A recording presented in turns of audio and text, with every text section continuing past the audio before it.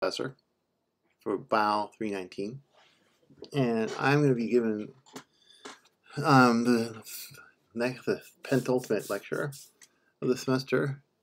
And it happens to be 30. It'll be 30 minutes long, almost, perhaps a little bit more. It's 2 lectures really rolled into one. So here's your outline. This is what I'm going to be talking about over the next 30 or so minutes. This table right here, definitely handy. And by the way, I'm going to make it worth your while to watch this video. There are a bunch of questions here that you could study, and I can tell you the answers now. In animals, sex is always genetically determined. False. Definitely false. Which of the following sources of genetic variability are found in sexual but not asexual animals? Ooh, this is a good one. Sexual but not asexual animals. I'm not going to tell you the answer to that one. But I will say that's one part. And that's about it, actually. Although it's possible in some asexual animals this is happening too. If we're talking about bacteria, then this one, and that one are true. Mutations are happening in no matter what kind of sexual system you have. Anisogamy is a type of gonochoristic. Okay, what the heck does that mean? All these phrases. Anisogamy is eggs and sperm are different sizes. Gonochoristic has to do with females and males being in different individuals. So the answer is no. It doesn't make sense. That's B. Which of the following is likely to be true of protogynous hermaphrodites? Protogynous, what the heck does that mean? Prods first, gynes, vagina, so female first. Males are larger than females, if that's the case. Individuals are born as females, female first, and male success is correlated with body size. So A, B, and D are the correct answers on that one. And then this is a land egg, so we call this an amniotic egg. You've heard this before. Choose all that help to explain this designation. Shell is impermeable to water movement, but permeable to gas. That's true. Embryo is nourished by internally derived nutrients. That's true. That's true. Ooh, this is a good one. D. All animals that lay amniotic eggs do so on land. The answer, as far as I know, and I did a little digging around on this one, the answer is true. Even turtles, marine turtles, they come to land to reproduce. So, there you go.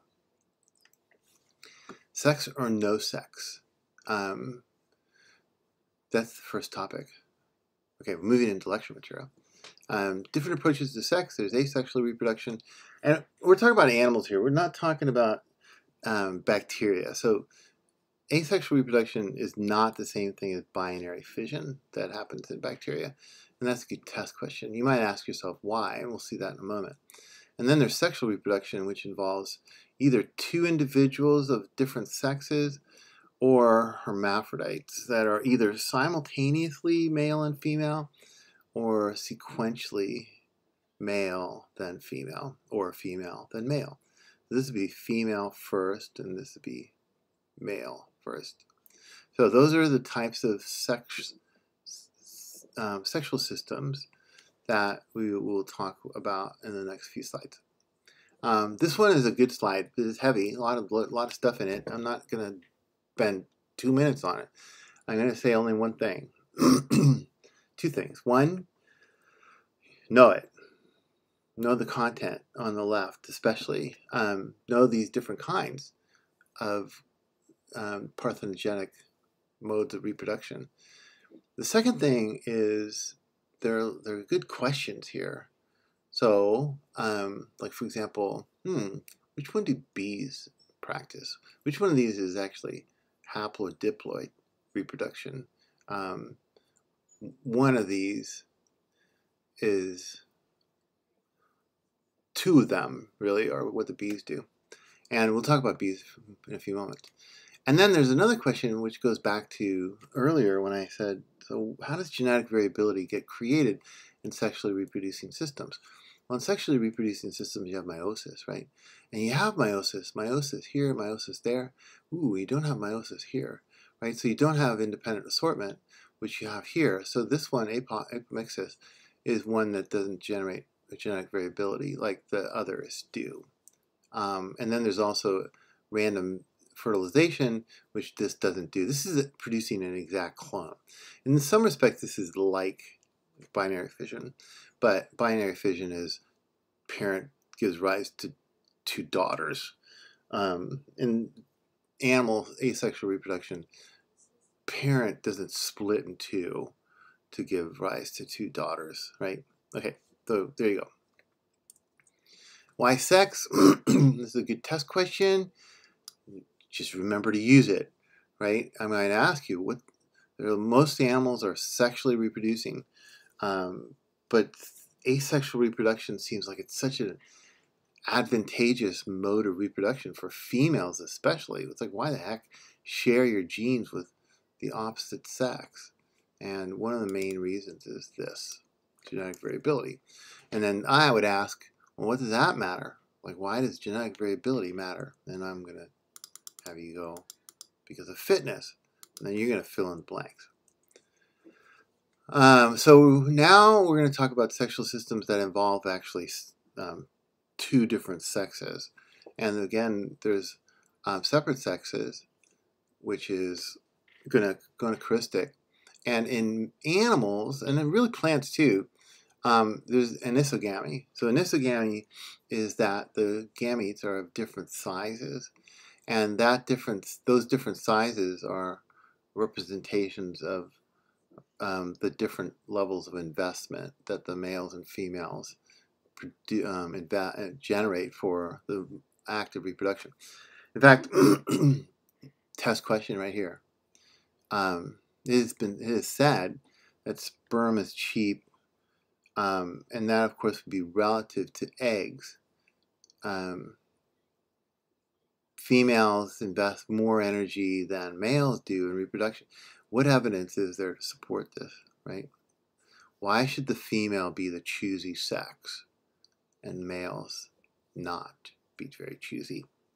Okay, so there's also hermaphroditism, and as I said, there's simultaneous hermaphrodites, and there are some fish, like this one is a relative of the groupers, and then this one here is a blue-headed wrasse, and you actually have seen a question, I think, or will see a question related to this blue-headed wrasse.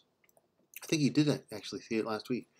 This is male second, right? Female first, and then this one is a clownfish, and it's male. This is supposed to be portrait. Okay, change that. Protandrus. Supposed to be male first. And it's like, you saw Nemo, all of you did, right? It's like Nemo's dad was actually eventually going to be Nemo's mother. But they didn't talk about that in the movie. You kind of probably understand why. Anyways, so why do I have this here? Probably for a good reason at one point, but not today. So here's my question for you to think about. There are actually many levels of questions here about hermaphroditism. There's what are called proximate cause questions, like how does it happen? And then there are ultimate cause questions, why does it happen? And why is a fitness question. So why would males become females, and why would females become males? And there is evidence illustrated in these two graphs that helps us understand that. And I am just it's like, you guys are adult college kids, I'm gonna let you figure out why these two graphs help us answer these two questions, and expect a test question on it. I will entertain your answers beforehand. You can float some ideas by me, but I'm going to leave it alone. Here's another illustration of why female then male, or why male then female. And I'm going to say it this way: like if your fitness of a male is constant through life, and if you're a female and your fitness increases through life, then you're going to have higher fitness as a male relative to females when male is small. And for female, you're going to have your highest fitness when you're large. So there's selection in favor of male first, then female. But in this case, in this kind of a species, males only reproduce if they are harem holders. So larger males are better off than smaller males at getting access to females. And therefore, there's a really sharp change in fitness with body size in males. And there's still the same effect of body size on fitness in females. But in this case, it's better to be a female when you're small because you at least will get some reproductive success. And it's better to be a male when you're big because you're going to hold harems and you'll have a chance to reproduce with many females. This is a good graph. These are two good graphs. You want to remember them. Be able to tell a story about them. Okay, now we move on to another topic, which is something that you probably don't really hear too much about when you talk about sex and animals, and that's sex determination. And remarkably, sex determination in animals is really quite fascinating. It's not so simple as, well, there's genetically determined sex. In mammals, here's a mammal, that's genetic determination of sex. Males are heterogametic, females are homogametic. But if you look at a bird, like it's the opposite, right? The birds, the males are homozygous, and the females are heterozygous. In lizards and in fish and in frogs, there's like both. It's not so simple as to say that mammals are like everything else or birds are like birds. It's like they're halfway between birds and mammals. And you can even see this in other groups being different as well. So there's the first thing about sex determination that you absolutely must know, and that is there's the genetically determined sex, or genetic sex determination, which is often abbreviated as GSD. And these are some of the patterns that you could expect to find in genetically determined sexes in different animals.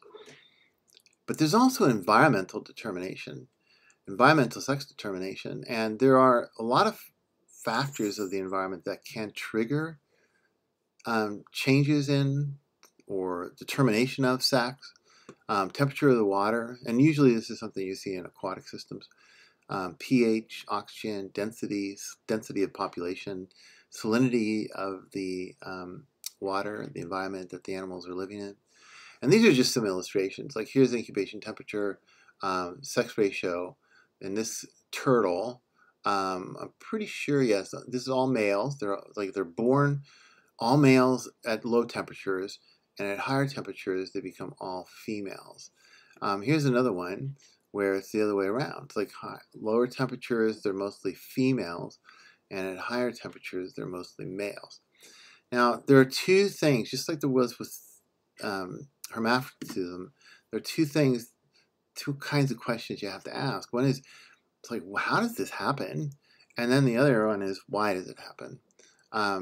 So I'll try to answer, at least with respect to temperature, how it happens. This is a mechanistic proximate cause approach. And then there's the why, which is a fitness and evolutionary ultimate cause approach. So here's just an illustration. So we have temperatures as a factor in this example. So low aromatase activity, undifferentiated gonad. What does that mean? What is aromatase? Aromatase is a chemical that converts, and you might remember this, I think we talked about it. Aromatase is a chemical that converts testosterone into estrogens. So when the temperature is high, you get a high aromatase activity, which then leads to the production of ovaries. And in this example, at low temperatures, there's low aromatase activity, and therefore very little of that testosterone is converted into estrogens, and as a consequence, testosterone is produced by that organism in the development of its gonads. So temperature will affect aromatase activity, which will affect hormones, which will affect development. That's the how. Now on the why, it's like, why would animals be, like in the case of the fish, they start out females, and in the development, they're almost all females born, and then at the end of the incubation period, they become more males. And there's a model. It's called the Charnoff-Bull model for fitness. And you'll see, you've seen this model before, but it's not applied the same way. In this case, the female's fitness is going to be tied to size, which of course it always is. Male's fitness is not tied to size. So if an animal, like this fish here, this is a silver side, breeds at the end of its first year, which it does, like which sex should be born first? Which sex should have the longer growing season? It's the females, because there's an effect of body size on reproductive success in females. So females are born first because then they have a longer growing season, they can get to larger sizes. And then the males are born later. It doesn't matter how big a male is, it can be small or large, you can have the same reproductive success. So that's an evolutionary explanation for the origins of environmental sex determination in this fish. This is just an example. But I like it because it's a way of thinking about, how does this happen? How do these chemicals in their body, how do the temperatures of the environment affect development, and why do animals do this? So remember, proximate cause, ultimate cause. And now we're moving on to totally different subjects. And well, actually not totally, it's related because it's about sex determination. And so we talked about environmental sex determination and genetic sex determination. Here's another one. It's about who you mate with, if you mate at all. It's like the type of mating system. So sex determined by the behavior of the male, or female, what am I saying, the queen. So the male is produced from haploid gametes, no sex. Go back to that slide early on here that I asked you to think about, which one of those is haplodiploid. So males are a product of females having gametes that are unfertilized that develop into offspring. Whereas in the case of females being born, it's a female mating with another male. The male is haploid. The offspring are diploid. They're all females. So in bees, the females are diploid, males are haploid, hence haplodiploid. And my question for you as we leave this is, like, how closely related are brothers? How about sisters? How about brothers and sisters? I love this question. So you're going to see it on the exam for sure.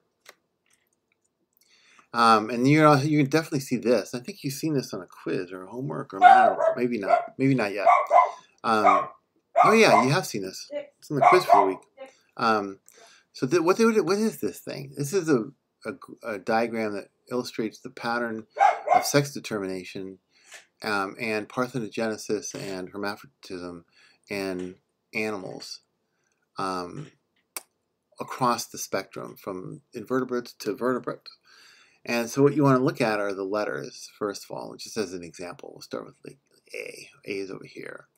So what is A telling us? What is the story about A?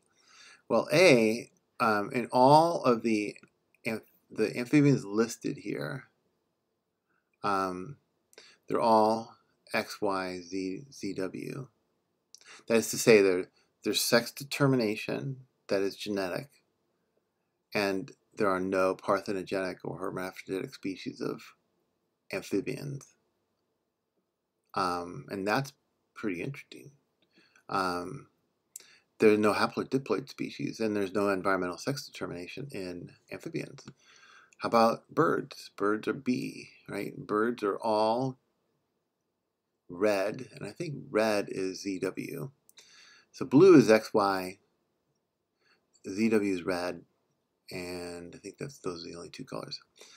C is reptiles. Reptiles are kind of more interesting, right? See, there's some that are XY, there's some that are ZW, there's some that are environmental sex determination. There are no hermaphrodites, or no haplodiploids, and no parthenogenic or hermaphroditic species listed.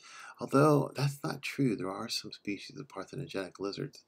That's kind of interesting. But they're not that common, so maybe that's why they're omitted. Fish are E. Fish are the most interesting. Fish of everything, like X, Y, ZW. There are some that are environmental sex determination. Actually, there are none that are haplodiploid, and then there are a lot that are parthenogenic and hermaphroditic. And then this one, I think, G is almost all of this, right? It's like the entire, it's like 3/4 of the circle. And those are hexapods. Hexapods are insects, right? So insects are the most interesting, and I'll leave it at that. Thanks. Okay, that's thanks. What am I saying thanks for? Okay, there you go. Moving on, fertilization, external fertilization, internal fertilization. There are insects that are internal fertilization. Chickens are internal fertilization. Mammals, internal fertilization. Reptiles, internal. Sharks, internal. There are some species that have to be internal. And it's like, why? Why does a chicken have to have internal fertilization? Because they lay hard-shelled eggs. That's why. And you lay a chicken egg and you decide to have sperm cover that chicken egg when the shell's on it, forget about getting that fertilized. So the fertilization has to take place before the eggshell is made. That's true for a lizard. Insects have a hard egg as well. That has to happen internally. And then sharks, there's a really interesting story about why sharks do this. And I'm going to tell you that for the most part, sharks have internal fertilization and internal development. So the embryos are developing inside the body, kind of like a placenta. They have a uterus with eggs, embryos attached to the walls of the parent's uterus. But it's more about a very strange way of osmoregulation that helps us understand the origins or the maintenance of internal fertilization and internal development in sharks. But that's for another day. All right, now development, right? I just said that. There's internal development, there's external development. Internal development, has, of course, chicken eggs, mammals inside the body. This is called ovipary, O-V-I-P-A-R-Y, and this is called vivipary, V-I-V-I-P, V-I-V-I-P-A-R-Y.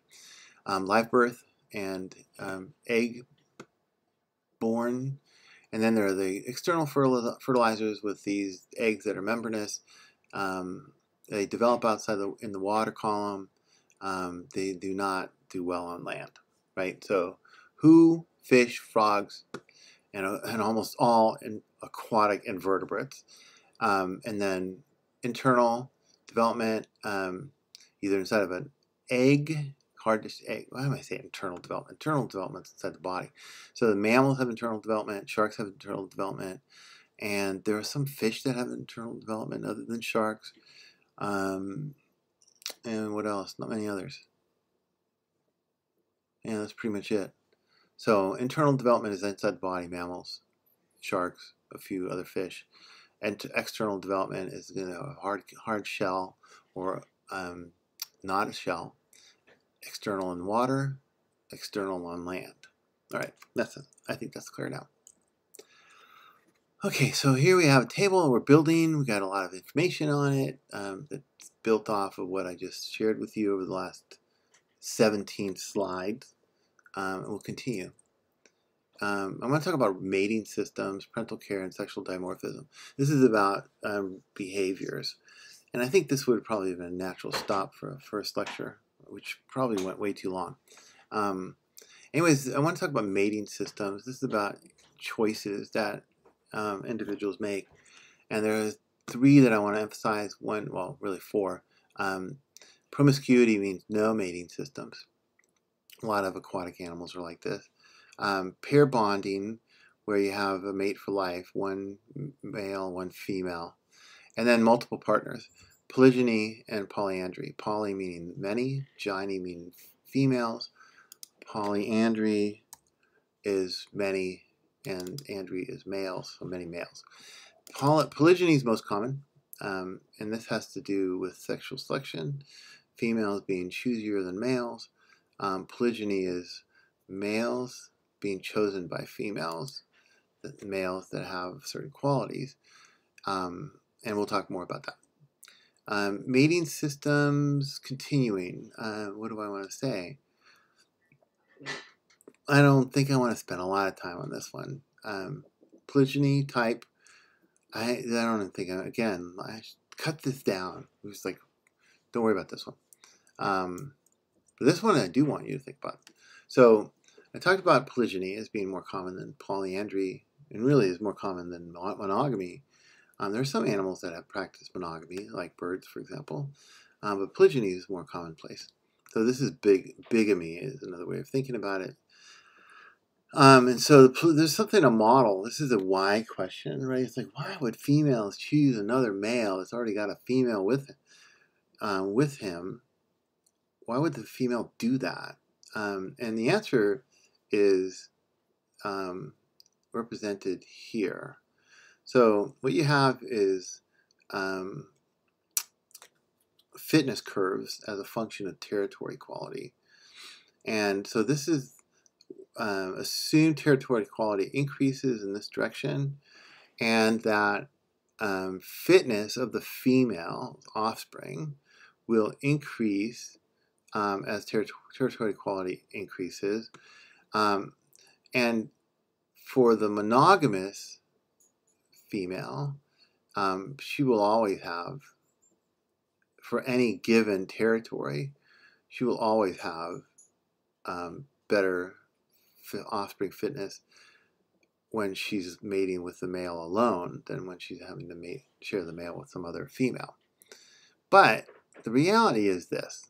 In a complex world, like think about a bird in a marsh, like the red-winged blackbird. Males are out there building territories, and there are some males that have really good territories, and there are some other males that have really lousy territories. So the female comes in, the first female that comes in will choose a territory, so she'll choose, let's say, this really high quality territory. And so there will be no male there, or no female. So the first female's fitness will be like here. And now imagine another female comes in, and she has a choice. She chooses a male with a poor territory, potentially, or she chooses a male that's already been mated and has a fitness, chooses the male that's already been mated and will give her offspring this fitness. So she will choose that male that's already been mated when the fitness of her offspring is above this threshold here, right? That's the threshold, polygyny threshold. So if the female's other choice has a territory quality down here, then she's not going to choose this male. She's going to choose this male. But if there's an unmated male out there that has territory quality where the fitness of the offspring would be up here, then she's going to choose the unmated male. So the decision about whether to be monogamous or polygynous for the female is about the quality of the territory of the parent male, which will then affect the fitness of the offspring that's generated from the pairing of those two. Okay, hopefully that's acceptable. This is beautiful. I love this one, but it's like, this is the last week. We're done on that. We're done on this. I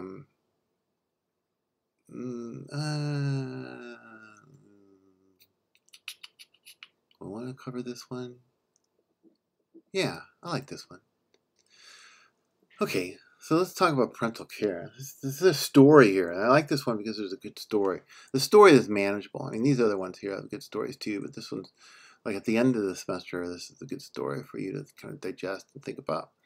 So parental care is not terribly common in invertebrates, but it is among insects. It certainly is social insects, but not among a lot of other invertebrates.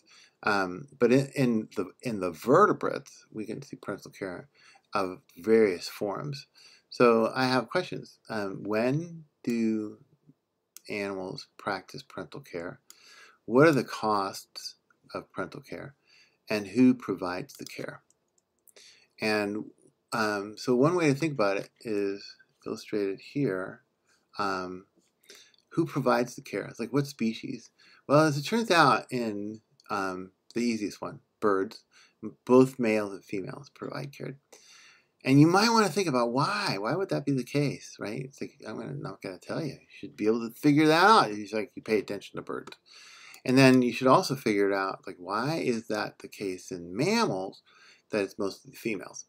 The story gets interesting when you look at fish and amphibians. In amphibians, males are more commonly providing care. So here's male parental care in fish. This is male parental care in amphibians. Males provide the care. This is the story that's the most interesting one to try to understand. This one is kind of easy to figure out. Like, why is it both? This one is even easier to figure out, I hope. The fish and the amphibian one is a little harder. So to answer the question, like, why do females provide care in one case and males in another case, and the two still in another case, you have to think about costs and benefits. So here's the way to think about it. The benefits are true for both. Like, increases fitness for both sexes equally. Neither one is investing any more genes in the offspring. So the fitness benefits are equal for the two. But costs of care, females invest a lot more energy, up to 4 times more energy in reproduction and the mass of eggs, for example. So this is a female-only cost. Cost of care, if you're an internally developing species, that falls on the female principally. There are some exceptions, right? Like the seahorse or the kangaroos. I think actually no kangaroos, but seahorse males actually hold the offspring. But of course, in most species, this internal development is linked to females, and then reproductive success linked to body size, but not equal for both sexes. Current reproduction imposes cost of future reproduction. This is the good one. This is for both males and females. So I'll give you a hint. The answer to the question, why in fish is it that males are, why in fish and amphibians, why is it the males are providing care more commonly than the females? It has to do with the male being able to reduce this cost. The female cannot.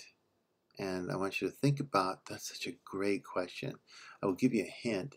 You have to go all the way back to here to help you answer it. Okay, moving on to the next and last topic of this lecture, sexual dimorphism. So sexual dimorphism is what it suggests, right? It has to do with sex, and di has to do with two, and morphism has to do with morphology. And so, as we all know, I'm sure, animals tend to have males looking different than females. Males bigger than females, females bigger than male. Males more colorful than females. Males more obnoxiously loud than females. This is very common. Sexual dimorphism is true for all sorts of animals, insects, and other invertebrates, and all sorts of vertebrates. And I want to just say that that's a fact. And then the question is, why is that a fact, right? Mammals are larger section in many species, yet females are larger section in many others. Like, why does that happen? Well, I will tell you this. There are two possible explanations about sexual dimorphism, and they're kind of summarized here. Sexual selection is the mechanism, which is the mode of natural selection, where members of one biological sex chooses mates of the other sex to mate with.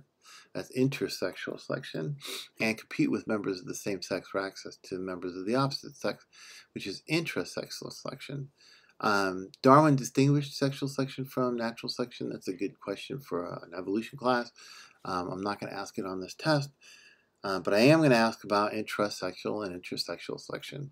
When we think about size, we think about sexual dimorphism and body size, males being larger than females.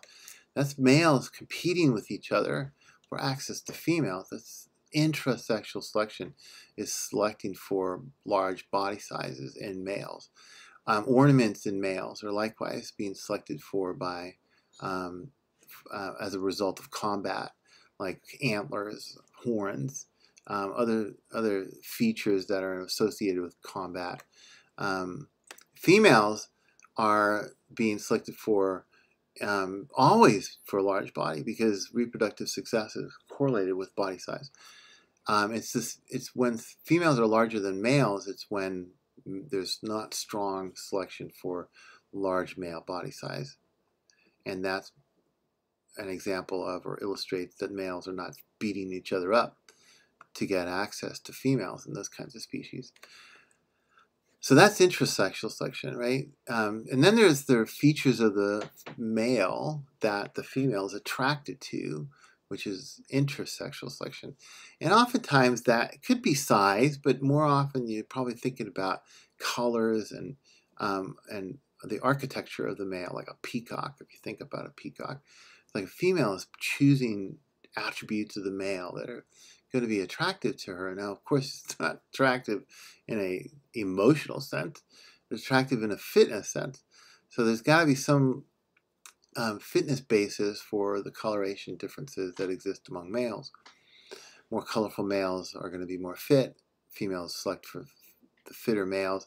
That's for another class. But that's an example of intersexual selection. Okay, I think that is it, with this being the last slide. Just remember that I am not going back to some of these slides. I'm not going to ask you to think about and spend any time thinking about conditional strategies or alternate mating strategies. I'm not going to ask you to think about female defense polygyny or resource defense polygyny. And I think that's it. I think everything else is fair game. All right, thanks. Bye.